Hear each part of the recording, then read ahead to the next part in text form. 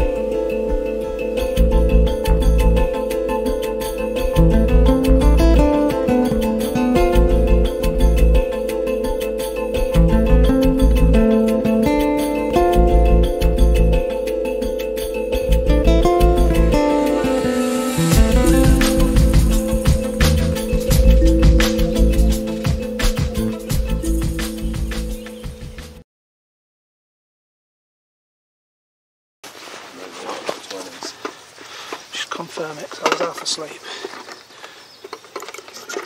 They do weigh a little bit light, these. It looks it. It certainly is. Yeah, that's right, it's 31.4. It's got the shoulders look about it.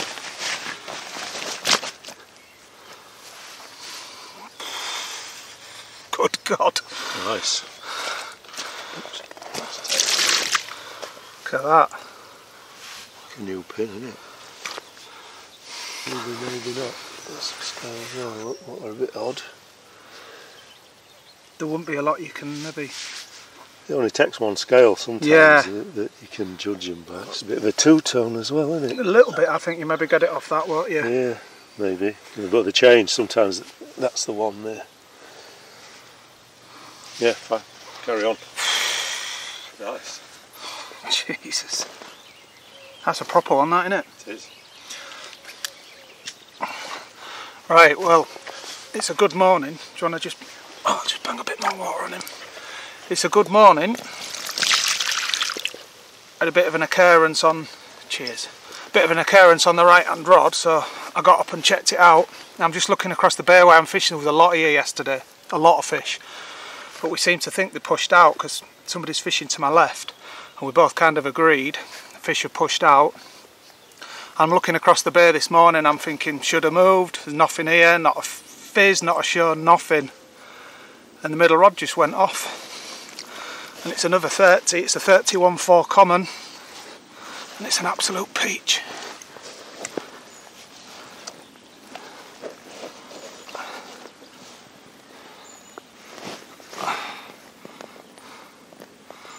Yeah, take one of these every morning. You reckon you recognise it then? Not off the top of No. my head, no.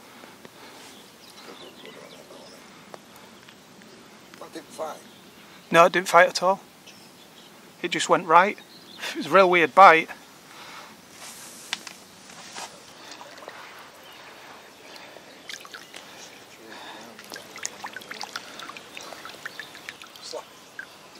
Give me a good slap. Right, I'm going to put it back before it slaps me, and these lads have a bit of a laugh about it. But yeah, happy days.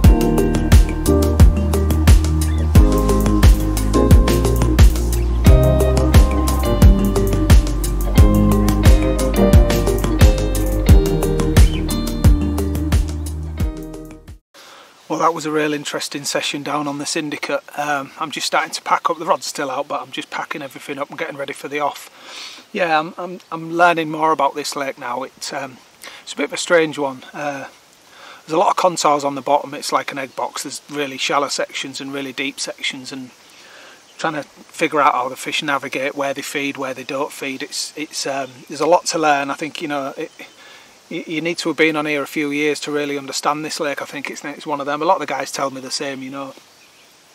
But yeah, I got down. Actually, I got down just after the football game, which was a good football game, which got us into the final. So it was late when I got here. I knew there was nobody this side of the lake because I'd already found out that there was just a guy over the other side. So I knew I could come down at that time and not disturb anybody. So I didn't have a lot of set-up time because it was dark. And I'd seen a couple, or I heard a couple in this bay, and I thought that's good enough for me, and I'm not disturbing anyone, and I can get on fish. And nothing through the night, but the following morning, more and more fish started coming into this bay. But it's high pressure, and you know, it was midday, so it wasn't really bite time. But I kind of thought, you know, I should really stay in here. And as we got through the day, there was more and more, and about 5 o'clock there was like a lot of fish in here, and another member came down and went to my left. He kind of like thought the same, you know, there's a lot of fish in here, that'll do. And then as we got to about 8 o'clock, 9 o'clock time, it just seemed to go barren of fish, and then we started seeing fish showing on the point, which is maybe 200 yards down the lake, you know. And I kind of thought, oh, maybe I've got it wrong, maybe I haven't, we'll see what the night does. And the night did absolutely nothing. I didn't really hear a lot either last night, and I woke up in the morning. I had a bit of an occurrence on the right hand rod, like I mentioned before. I don't think it was a bite, I'm not sure quite what happened, but anyway, so I was up and I'm looking across the bay, and it was just nothing. There was no fish in it, no fizzing, bubbling, showing, nothing, you know. It was just like, yeah, I should have moved. And then I got this random bite, and I haven't seen a fish in this swim since I had that bite. It's really, really strange. Quite often on here, some of the guys tell me that when you're seeing them and they're rolling and it looks really good, quite often you won't get a bite. And I've had that a couple of times on here where I'm looking at them thinking, yeah, it's nailed on, we're having one tonight, and nothing happens. You wake up in the morning, they're still there, and they haven't even hit your lines. It's really strange. But, you know, in fact, my last 2 bites on here, I've not seen a lot when the bite happened. You know, at the period the bite happened, I've not seen a lot. So, yeah, yeah, another learning curve, but another one of the good fish out of here. You know, that was an original common. It's done 33 something, so it's had a good spawn, and yeah, happy days, really pleased. I'm starting to learn a few spots. I know this swim pretty good now, but if I'm honest, I want to move out of this swim now. I want to start fishing swims that I haven't been in yet, so I can start to learn, you know, because if I see fish in a certain area and I don't really know the swim, I've got to disturb it, whereas if I see them in here, I'm pretty confident I can get on the spots that they're starting to come back in. That were a fish. Anyway, yeah, so I'm starting to figure out the spots that they're feeding in here, and I think to be like consistent on a lake like this, you need to have the information I've got about this swim. You need to have that in several areas over the lake, and I certainly haven't got to that stage yet, but I'm starting to get to grips with the place. So yeah, that fish came over the bug. That was that got about a kilo of bug when I first got here, so that bait has been down there for 24 hours before I got the bite, which is interesting. So maybe washed out baits is something to consider, I'm not sure, but that was a bug wafter, like I say, over about a kilo of 15s. So happy days. I'm going to sign off this visit and look forward to my next opportunity to get down here.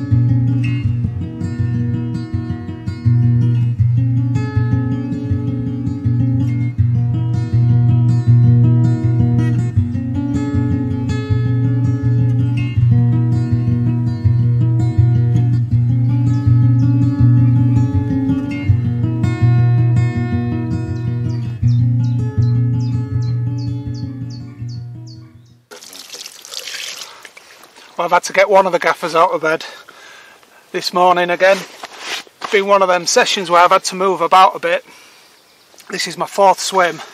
I sat in a swim last night, and I think I was in it because it's a popular swim, not because the fish were there. And I got my binoculars out and I looked down this side of the lake, I seen 4 or 5 fish, and I thought it was 9 o'clock.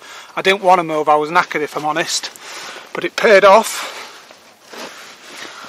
It's another 30 pounder, it's a 32 pound. Lovely mirror, again on the bug. That's 3 visits, 3 30s. It's doing alright for me at the moment.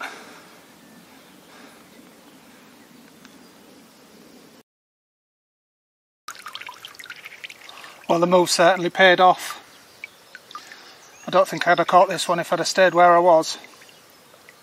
So it just goes to show, when you're tired and you don't really want to move, sometimes you just got to get it done and get on the fish.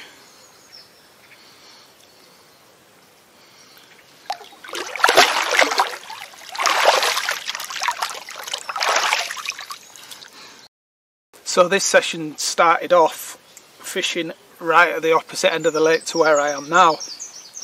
I fished in that little bay where I caught the last fish from, where I had that real smart 30 pound common.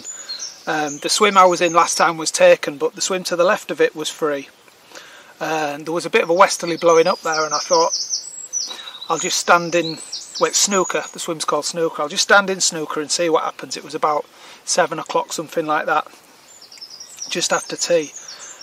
And 1 or 2 fish were showing, and I kind of thought, I've had it before where they've kind of like 1 or 2's moved in, and then it kind of like, with the wind blowing in there, I thought, yeah, that's where I want to be. So I set up in there, and I've never fished snooker, and that's what I'm trying to do on this lake. I'm trying to fish different swims, so I've got an idea of what's going on in each swim if I can.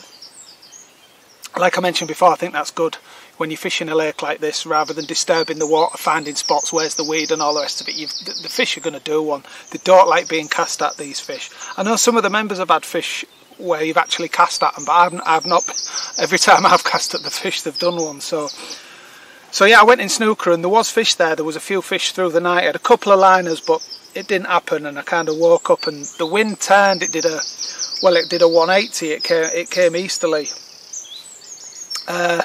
So I packed up from there and I had a walk around, and I seen some fish in the island, and I've done a bit in the island swim. I've only had one bite out of it, but I've done a bit in that swim, and there was a few fish there, and I kind of thought, well, I did chuck the rods out, if I'm honest, but I thought, it's never done me any good on a night, and by this time it was like mid-afternoon, and I kind of thought, well, you know, if I set up in here, I'm kind of stuck in here for the night, and it's a morning's daytime swim for me from what I've seen, so I kind of thought, right, I don't want to be here. And then the point became free, which is one of the most popular swims on the lake, and I went in it, like I said, but did I go in it because I've never fished it and there's normally someone in it, or did I go in it because the fish were there? Well, there was two things to it really. I wanted to get my distances. There's some really good spots in that swim. It gets, obviously, like I said before, it gets a lot of people in it, and I wanted to get my line markers right, so I know my wrap distance for when I'm fishing in there, which I did on the two rods that are the main spots that are in there. And I'm sat there thinking, there's one or two here, but the wind's turned, and it was getting to like 7, 8 o'clock, and I'm like thinking, normally you start to see a few fish, and I didn't. So I got my binoculars out and I started looking this area of water that I'm fishing down here, and within 5 minutes I must have seen 7 or 8 shows. I kind of thought, because I've moved sometimes on this lake, I've moved when I shouldn't move, so I kind of thought, let's chill out. There's a lot of fish in here, but you know, don't be moving just because you see a couple. And then again, I did it half an hour later. I'd only seen one in my swim, and there was another 4 or 5 in down here, and I thought, I've got to move. And I was exhausted, if I'm honest. I just set the bivvy and the bed and everything up in that swim. So right, pack it all down. I got around here. It was about 9 o'clock when I got here, and I had planned to fish long to the island out of this swim, which is where I was seeing the fish. And I cast at, and like I said, I don't know this swim very well, so I cast at it a couple of times, about 21, 22 wraps, something like that, and I landed in weed on both my drops, and I thought, I probably will find a spot, but the fish are gonna do one. So I forgot that area. I left that area and I fished on the shallow bar that runs across the face of the swim, and I just put 3 rods on it, really slack line, little bags, and I just sprayed a couple of kilo bug right across it. And yeah, it went off this morning, but it was a bit of a tussle.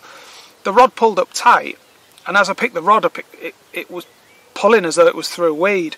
And I think what's happened is there's some huge clump of weed had floated across, and as the fish had taken the bait, the line had lifted up into the weed, so I was pulling through this weed, and eventually I pulled the fish into this weed bed. And at this stage I didn't know there was a fish on, because it was so tight, it was gripping the line, it was huge, you know. So I'm just dragging the whole thing back, and I'm trying to break it up so I can get my line free, not knowing there was a fish on it, and the rod just went zzz, and fortunately my clutch was okay, and fish kited out, so I've got my line into the weed, and then maybe 5 or 10 yards past that the fish is there. So I'm like, there's a fish on, get it over. So I'm busting all this weed up, and yeah, I managed to get it in. So yeah, that's awesome. That's 3 30s in 3 visits now, and considering the start that I had on here, it's you know, I'm really pleased that it's coming together for me. You know, I talked about this in a mindset piece that I did for DNA recently, and I specifically talked about this lake and the fact that I had a really bad start. I'd probably done a dozen nights and not had a bite, and years ago I would have got cross and frustrated and upset, and you end up chasing them, and you push yourself further away from the capture, I think, when you get like that. And I think it's purely experience that's taught me, when it doesn't go right, you've just got to certainly look at what you're doing and think, you know, can I improve what I'm doing? You know, I'm pretty confident with my rigs, I'm certainly confident with my bait, and I don't think I was doing a lot wrong, but I've noticed there's just fine-tuning stuff has made a little bit of a difference for me. And you know, you get in touch with a lake, don't you? And the more you do on it, the more you understand. You know, some of the guys that have been fishing here years, you know, they catch, I won't say every time they come down here, but they're consistent, because every swim they go in, they know the spots, they know where the fish go, and it's a bit of an egg box, is this lake. You know, that you certainly, you need to be careful with your cast, and you've got to do your homework in the swims. It's not a flat lake by any stretch of the imagination. Okay, so I packed up from that swim where I had the bite from. As soon as the sun started coming over and it started to warm up, and you know, the morning heat, I knew nothing else was going to happen from that spot. It's a good night swim as that. So what I've done is I've popped round here. Now this is the swim I was in yesterday afternoon, and there was a lot of fish here. So I came nice and early, so I'm not disturbing the water when the fish are here. So I got here about 9:30, and I just gently swung some baits out into the areas where I was seeing them, and one or two have just started to move in and started cruising about. So it's last chance saloon, but it's always worth it, I think, because these are like the opportunist, like bonus bites that you can sometimes get from a lake like this.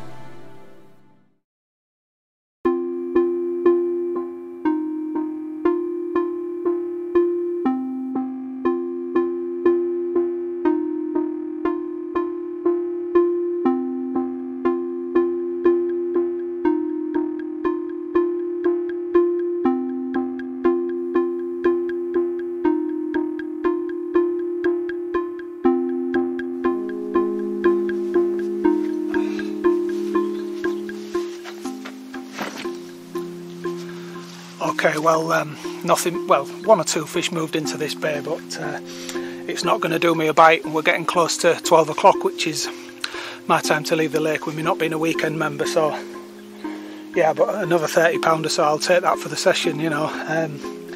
Yeah, it's been, you know, I've mentioned it before, really tricky start for me on this lake, and it was a while before I got going, but I'm beginning to get to grips with it now, and yeah, I've had a good few weeks down here. So that's the end of this vlog. I hope you've enjoyed it. The next vlog, fingers crossed, will be in France. I'm going across to France for a couple of weeks towards the end of August, so it's likely the next time I come down here is going to be September now, because I'm quite busy for the next few weeks. So yeah, I look forward to that, moving into the autumn, and you know, it does fish well through the autumn, so it fishes well up to December, so I've been told. So look forward to doing that. But for now, I'm going to sign off. Like I say, I hope you've enjoyed it, and I'll catch up with you all soon.